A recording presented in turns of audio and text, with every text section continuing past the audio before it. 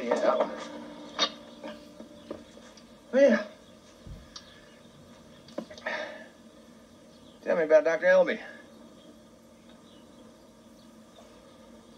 Get your spies to tell you. Well, why don't you tell me, Sue Ellen? He's my psychiatrist. Well, what do you want with a psychiatrist? What do you feel the need to babble to him about? I don't care to discuss this with you, J.R. I think you have a right to know, darling. I mean, after all, who's paying for him? I would say that our life together leaves a lot to be desired. Wouldn't you? Nothing's perfect, Sue Ellen.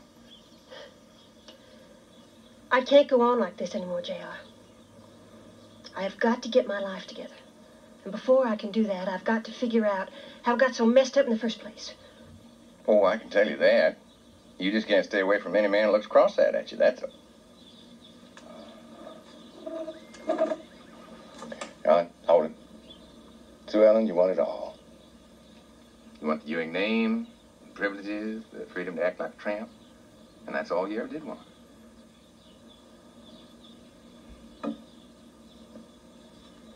Believe it or not, J.R., I loved you when I married you. Yeah, that's a long time ago. Been a lot of action since then. On both our sides. Let me tell you about Dr. Elby. Of all the psychiatrists in Dallas, you picked the one that's going to get you in the sack. Tell me something, J.R. Yeah? What matters most? The fact that I'll sleep with him, or that I might tell him something you don't want him to know?